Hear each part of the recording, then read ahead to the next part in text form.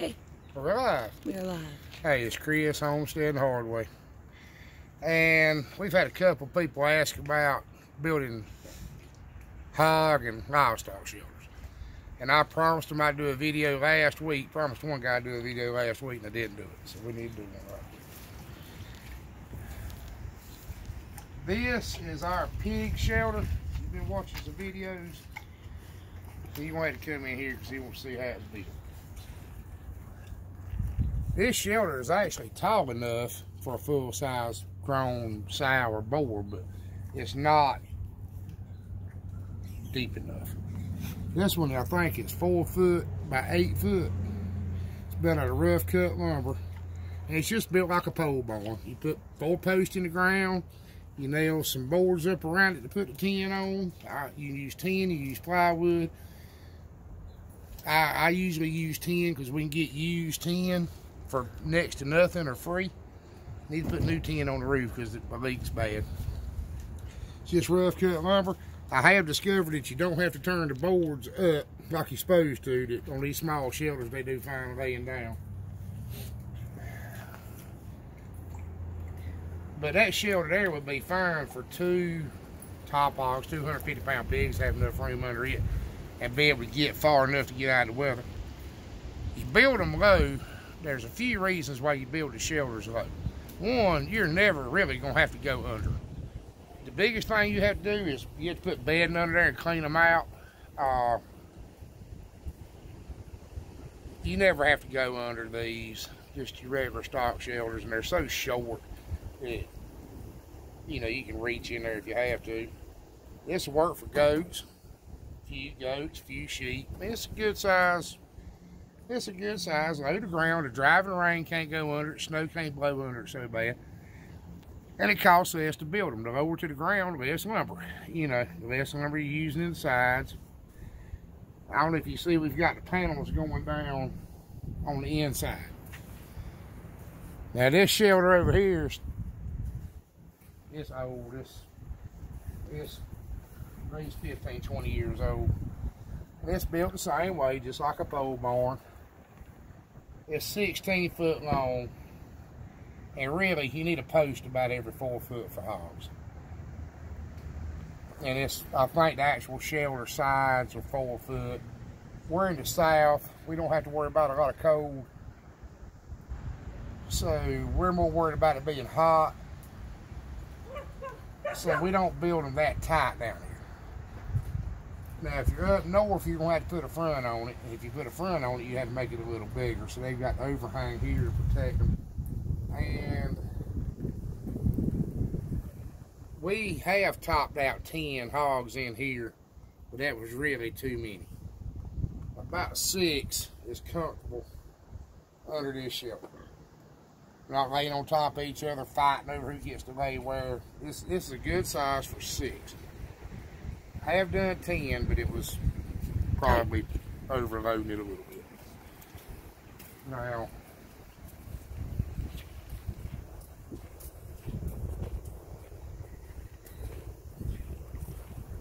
these are the farrowing houses. They're taller because I got to get in them. I've got to go in these when they're having pigs. And I just want you to see the construction. It's just a pole barn. It's just posts with boards nailed up around it.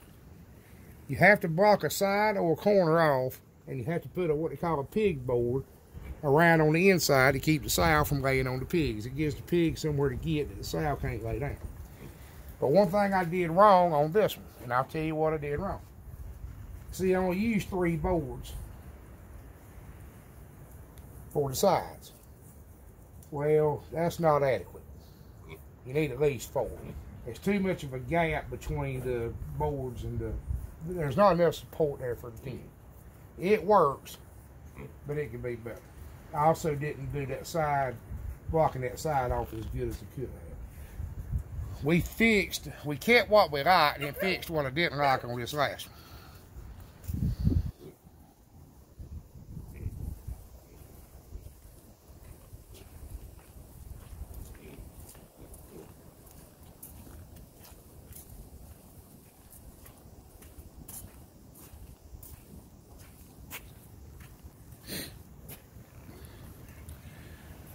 You see, we did this one different. I put more boards in the side.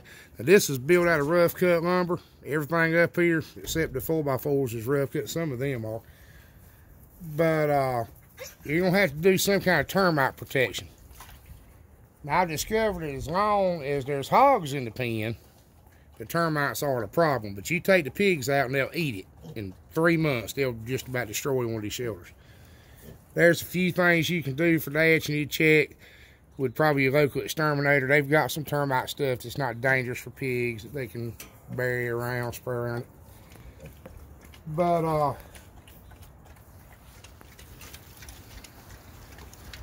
the other thing you need to do,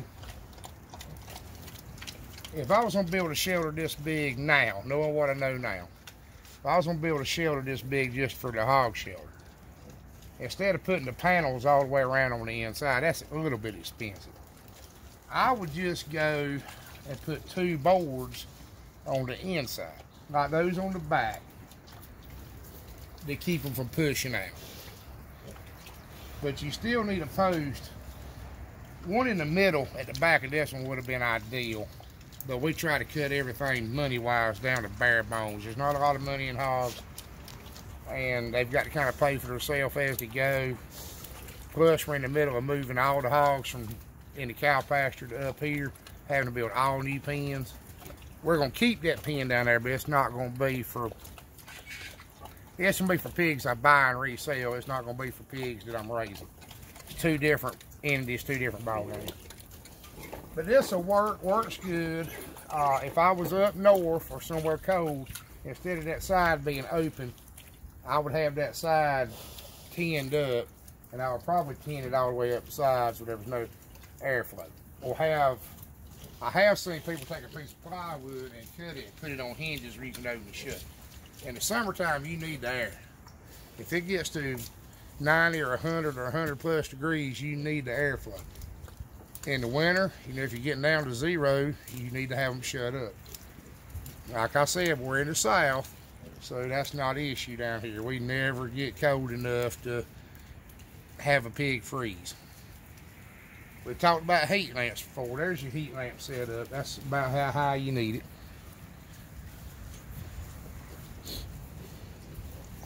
And now let's talk about bedding inside the pen while we're on the subject of shelters. We use shavings for bedding inside these farrowing houses.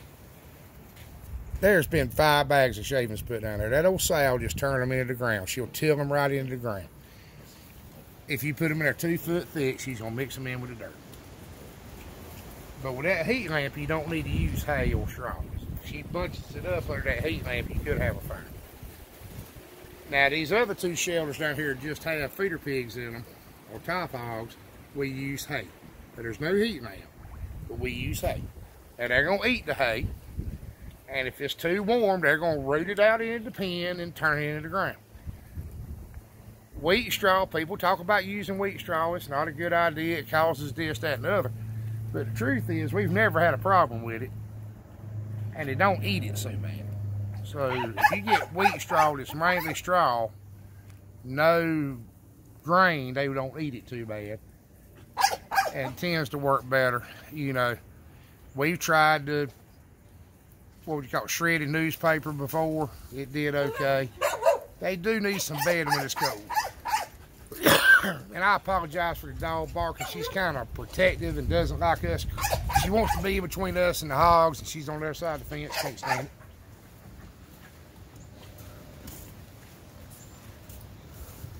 But with pigs and cows, you probably need at least a 2x6. Build everything out of 2x6s. 2x8s would be better. Double walled is definitely better. If you put a few boards on the inside to keep them from pushing the sides out, will definitely help you. And you know, you do them in like this, you know, in the corners, you leave a gap in the middle. But 3 boards on the inside will save you a lot of trouble in the long run. This works here, we get away with it, but it's not really stout as it should be. I don't have anything to get out the way I've got them set up. The pig boards will keep them in, but if you had a really rough boar or a sow that was overly aggressive, like the one that just bit that pig's nose apparently. Oh, poor baby. don't know how that happened. Mm. She must have beat him. They play fight a lot. They don't act like it's bothering him. But I'll let her give you a little, that's really about all I can tell you. If you have any questions, leave them in the comments. The roof here, I will cover the roof right quick, just thought about it. I put a 6-inch drop on the roofs. We don't have snow hardly ever. And when we have had snow, it's not been an issue. I would think if you had a heavy snow load, you might need to go with a foot or 2 foot of drop so it'll slide off. Is there anything else I need to cover? Actually, those pins, a cow shelter can, at 6 foot tall, be a plenty for a cow shelter. Hog shelters and goat, sheep shelters, 4 foot's plenty. But the lower you build them, the better off you are. It takes less materials. The wind doesn't get a hold of them. So we're in hurricane country. We got to worry about high winds. The wind can't get a hold of them as good. The rain can't blow under them. And they hold the heat in better. The lower they are to the ground, the better they hold the heat in. I'll let her show you the baby pigs, since we ain't put up any videos of the baby pigs while we're here, and I appreciate you watching. And remember, you can do this stuff. If you want to do it, you can do it. But you'll never fly a field return over any mountain.